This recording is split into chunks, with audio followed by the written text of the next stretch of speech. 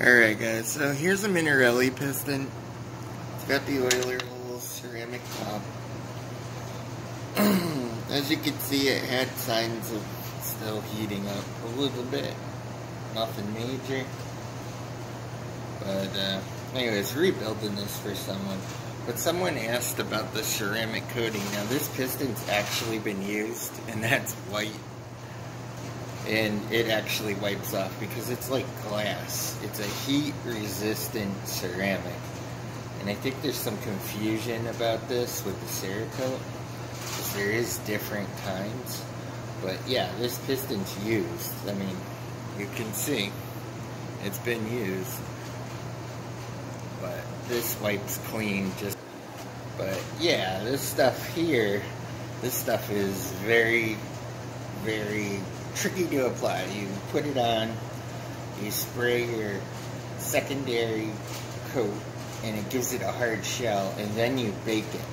And when you bake it, it actually turns into a ceramic type glass, kind of like what you would put over clay and stuff like that. So anyways, this is going back at someone's build, but you can see, even with it, there's still a little bit of the heat marks and stuff. But, you know, you can put these two oiler holes each side of your exhaust. That helps really in this area, not scar it up. But, I mean, to some extent, I don't know if those are old before you did it or after, couldn't tell you. But that is a ceramic coating, and that thing's been in this bike probably 300 miles now, and that's what it looks like. And I'll show you something else. There's a trick to these. So here's another thing too that I've been using for quite a while now. Alright. So this stuff here, if you put this in about an ounce, I would say for every 2 gallons of gas, okay? And like every 8 tanks run some of this stuff through. This will clean all the crap out of your engine, out of your piston, and it keeps the cylinder and all the walls and the exhaust port and all that shit clean. So this stuff here, yeah, it'll work for fuel injectors, but if you read, it cleans the gas tank, intake, valves, fuel pump, carburetor, has all that shit listed. But what it does is it takes all those deposits from the oil and the gas and all that that's burned, and it completely blows them right out the exhaust. So this stuff is killer.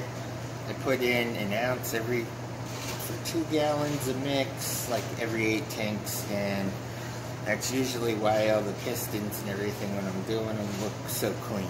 So just FYI. But it works great too after a break-in. Alright, so one other thing to mention too before I put all this back together. Do you see that clip in there? Alright. I see so many people installing these in videos and they do it wrong. And I'm going to explain why. Okay? These Minarellis go past 8,000 RPM. So when that piston is going up and down from top dead center to bottom dead center, the weight of that clip actually increases at 8,000 RPM, 40 millimeter stroke. The weight of that clip increases 10 times the weight that it is normally from the force applied on it. So once you start getting into like 12, 13,000 RPM, that clip can actually, from its own weight, compress itself and fall out. So you never want the opening to be lined up with either of these holes. It's actually supposed to be at the bottom or the top, so that when the piston goes up and down, it doesn't deform, fall out, and rip your engine apart. So just something people forget and don't really mention a lot.